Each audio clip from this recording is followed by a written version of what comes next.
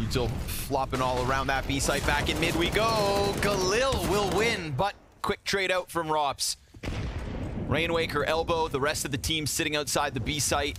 There's a gap here for Ropz.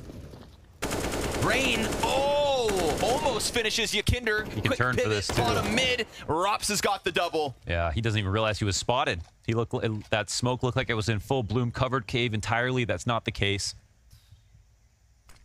Rain just scared the hell out of Yakinder. And of course he would have had support from elbow, if not for Ropz securing mid as quick as needed. Ropz 3 kills on the round. Dink on OC, make it 4. How about an ace? Yeah! Ooh. How about an ace that one's, from Robin Cool? That one's tasty, man. Wow, that was the refrags inside of middle into having players come on in from both sides.